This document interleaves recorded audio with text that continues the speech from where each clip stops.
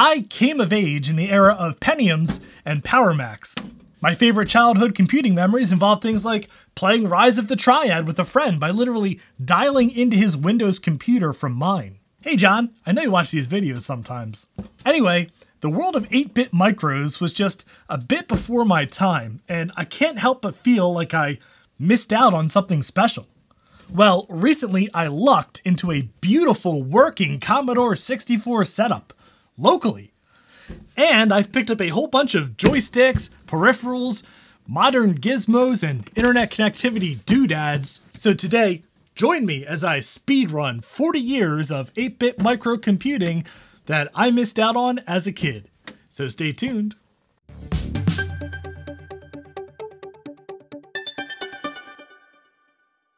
And if you enjoy watching a grown man marvel at computers that are only slightly older than he is, I hope you'll consider subscribing to the channel. Together, we're keeping vintage computers out of landfills one by one, whether they like it or not. Ah, the mysterious Commodore 64. Famous, of course, for two things. One, being the best-selling computer model of all time. And two, having the most terrifying theme song for any computer ever. Huh, don't believe me? Well, take a listen. In a world of fun and fantasy and ever-changing views and computer terminology, Commodore is news. Are you keeping up with the Commodore? 'Cause the Commodore is keeping up with you. Are you keeping up with the Commodore? 'Cause the Commodore is keeping up with you.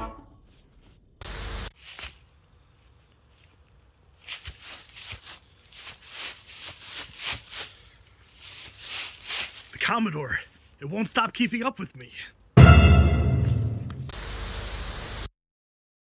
That was silly.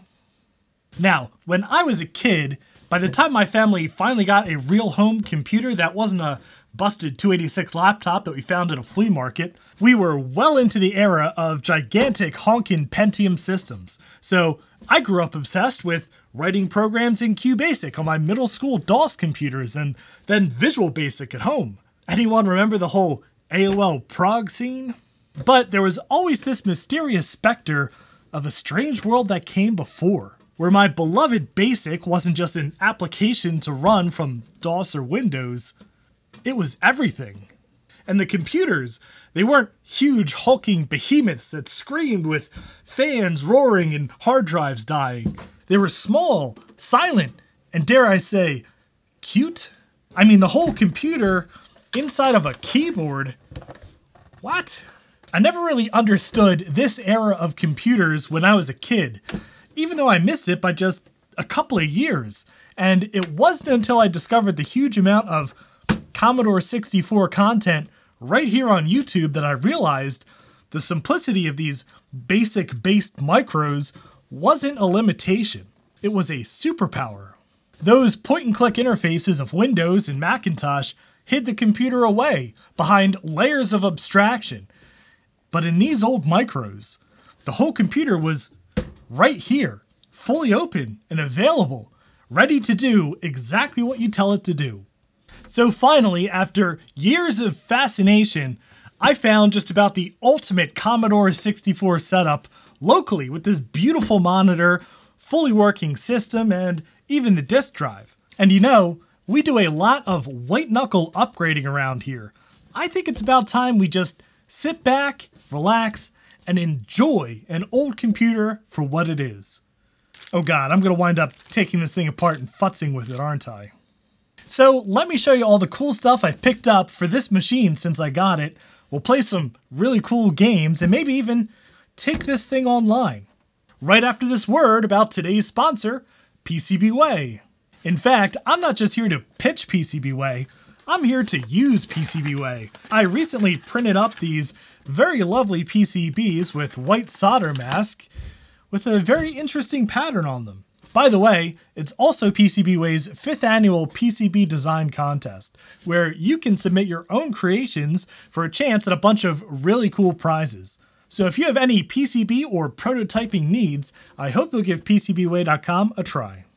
So what really inspired me to finish up this setup here was watching Veronica Explains take her Commodore 64 online with a serial Wi-Fi modem built for the Commodore 64. And that's actually where this cool "Linux is awesome and so are you" t-shirt comes from. And I had no idea about the vibrant community of BBSs that can cater to the Commodore 64's unique abilities. We'll check out some of those in a bit, but first, let's check out all the cool stuff I got for this ultimate setup. Now, one big issue facing Commodore 64s today is original power supplies, which can be, well, a little more than just flaky. In fact, from what everyone tells me, these things can go so wrong that they will fry the system. So you could recap these and completely redo them, or like I have, there are aftermarket brand new Commodore 64 power supplies like this one here that I got from Poland. These start at like 33 euros, and the one I got even has a second port to power something else. Now that we have power sorted, we need some way to play games, because what good is a Commodore 64 if you're not playing games? Now, I never got the hang of those little black joysticks, probably because I have huge Hulk hands.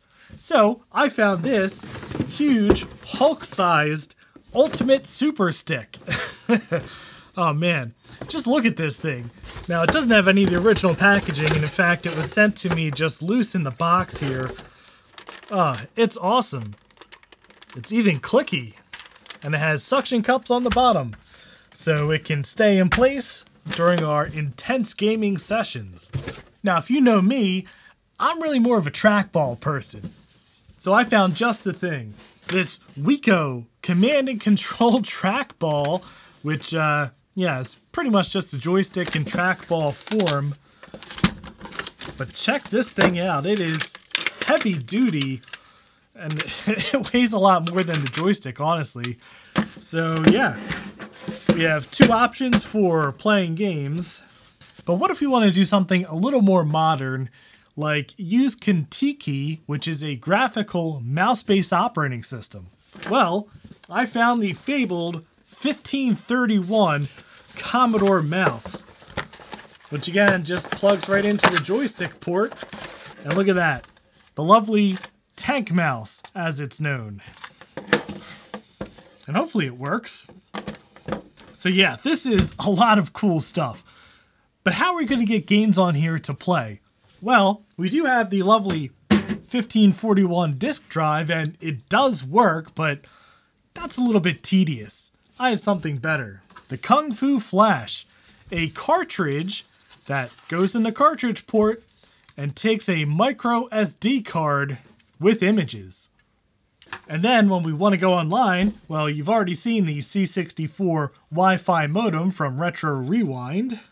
I also have the C64 NIC, which I don't think we're actually going to get a chance to use in this video because I need to get an EEPROM programmer so we can use some software with it. Alright, so let's hook this thing up, and we don't need this disk drive for now, or actually at all, because we're going to be using this Kung Fu Flash to load software. And I am so excited to have found this beautiful 1702 monitor, which is a color monitor that takes, chroma, luma, and audio, because there is a speaker on the side, I think, under the handle. Or maybe it's on the top, I forget. But in any event, this is going to give us a great picture. We just plug into the video port on the back here. And we have our aftermarket power supply, which has a switch on the supply itself. So we plug that into power on the C64 here. And then turn this on and then hide it underneath the monitor stand here for that nice clean setup. And we should be ready to turn this thing on. Oh yeah. And right into basic.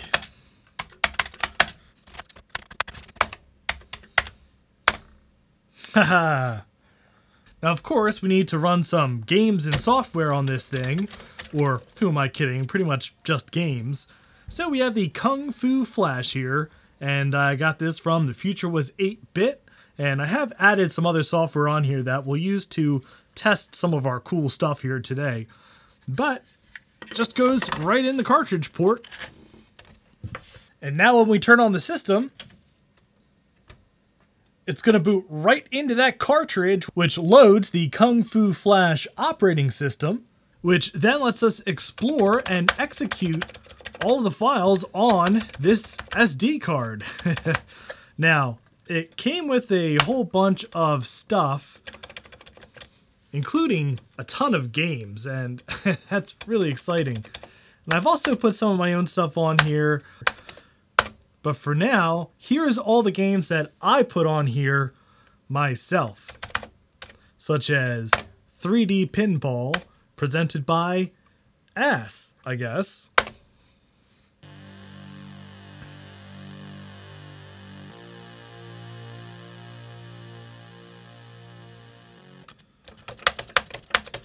Yeah, this is a fully keyboard-controlled game. And it's actually a pretty sweet pinball game, which I'm not very good at.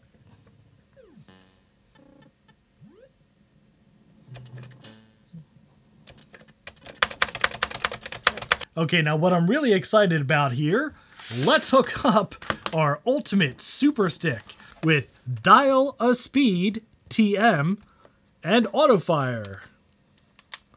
And yeah, the buttons are just repeated on each side, and I think A and B do the same thing. So really, this is 4 copies of the same button.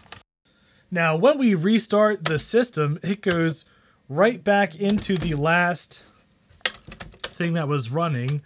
And I don't know why it was flashing like that, but there's something we can do on our Kung Fu Flash, because there are these control buttons here. So we can red button to reset it, and then we can go on the keyboard here, delete to go up a directory, or home to go back to the root directory. So I want to load up a game that I think will use our joystick well. This is a game called Awakening, which is a modern game written in 2015 as part of a game jam, and yeah, it's pretty epic. It's basically a full-on adventure kind of RPG game.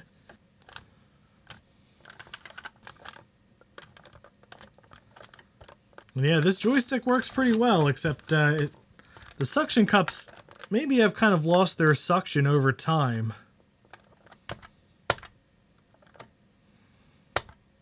Okay, let's try something a little more active with our cool Ultimate Super Stick. Oh yeah, 1943. Doesn't get more active than this game.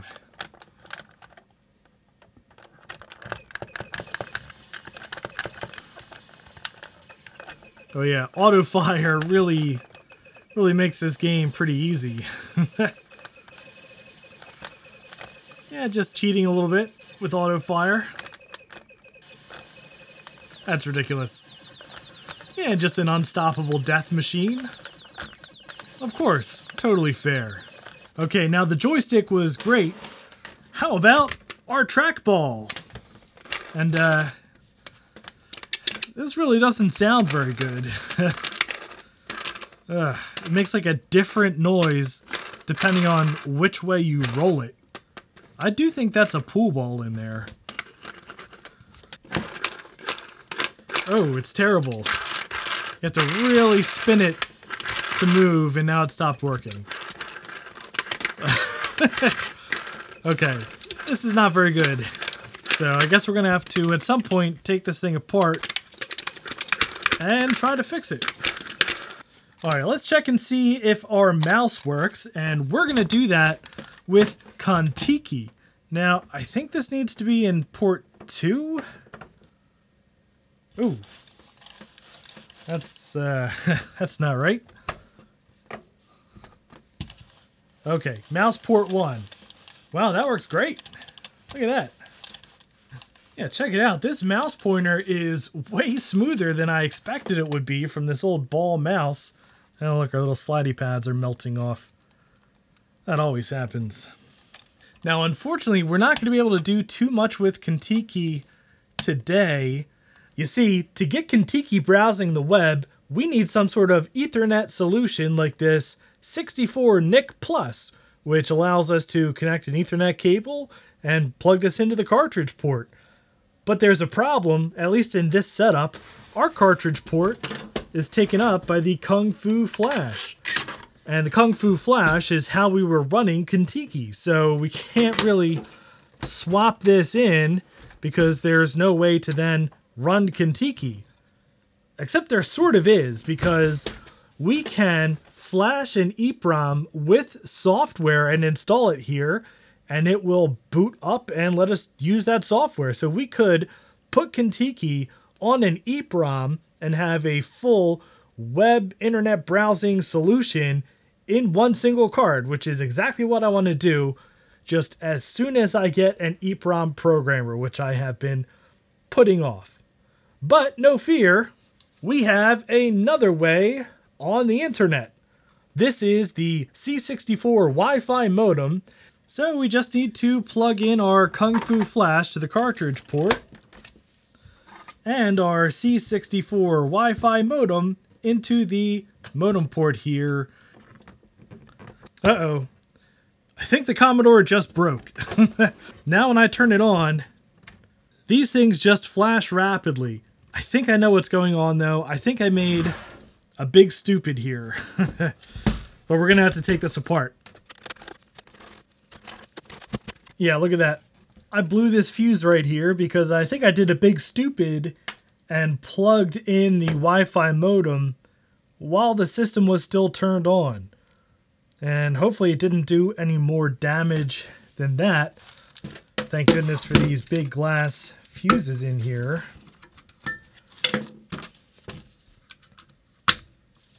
All right, well, today's lesson is don't plug in a cartridge if the machine is on, because if you plug it in kind of crooked, you might short out the pins and blow the fuse.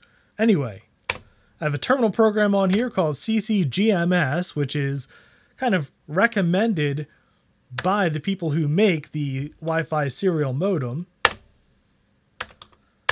And this terminal program is really designed to let you connect to BBSs, although this is a more modern release from 2021, modified by someone called Always. But we can F7 to change things like the baud rate and the modem type, and the Wi-Fi modem comes at a default of 1200 baud, but you can spice things up quite a bit. So I think I still have mine set for the maximum 9600. Yep. And now I'm talking directly to the ESP8266 microcontroller that's inside the Wi-Fi modem. I can type in AT plus config to configure things like the Wi-Fi connection, flow control. Oh, and Action Wi-Fi is a hotspot that I made specifically for this video, so you're not going to find it if you're looking around for it on the internet. But now we can actually connect to online services via their host name. So we do ATDT, which is an old Hayes modem command. But instead of a phone number, we can put a web address. So particlesbbs.dyndns.org, port 6400. All right, after a couple tries, connected to Particles BBS. Yes, we support Commodore Color, 40 columns mode. And then look how beautiful this looks on a Commodore 64. Compare that to the last time we connected to Particles BBS from an Apple I replica. Yeah. This is awesome. And if you're new to BBSs, you've never seen one before, it's basically what the internet used to be like back in the 80s and even into the 90s. You dial into a BBS hosted on another computer, and I'm pretty sure Particles is hosted on a literal Commodore 64. My favorite part of a BBS is the games. And I'm pretty sure I still have the high score on some of these games, but let's double check. My favorite game on here is just WordStar, which is a word scramble game. Hey look, Mochi figured out my word, which was networking. Okay, so now we have to figure out Simua Tursenkte.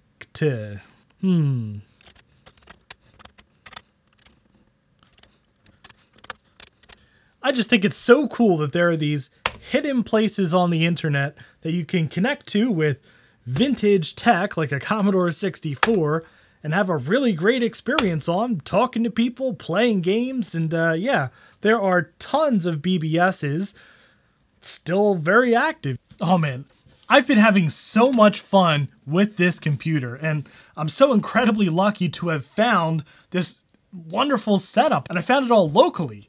Amazing. And of all the peripherals that I bought for this machine, my favorite has to be the Ultimate Super Stick here, because I've just been playing a whole bunch of games on this machine with the Super Stick, and it has been a ton of fun. There are so many good games, both from back in the day and modern games written for the Commodore 64. Now, there are a few more things I want to do to make this the ultimate Commodore 64 setup. Specifically, I want to get the 64 NIC Plus working, which I need software like Contiki to use this, and to do that I need a different way to load Contiki. So I need to get an EEPROM programmer so I can put Contiki on an EEPROM. I think that'll work. And there's also stuff like the SDIEC, which is a floppy drive emulator, which would free up the cartridge port and allow me to run software off of disk images. But if you enjoyed this video, I'd appreciate a thumbs up, and if you'd like to see more retro computing shenanigans like this, please subscribe down below, and thank you very much for watching. And a special thanks to Camilla Noseda, Chris Allegretta, Chris Biggs, Chris Calderon, Chris Nelson, Cobalt Retrotech, Control-Alt-Reese, Daniel Hubbard, Dwight A. Spencer, Greg from Rutk Mods, Paul Spencer, Ryan, Scott Thompson, and Sutek, who are my highest tiered patrons and all of my Patreon supporters for helping to make these videos possible.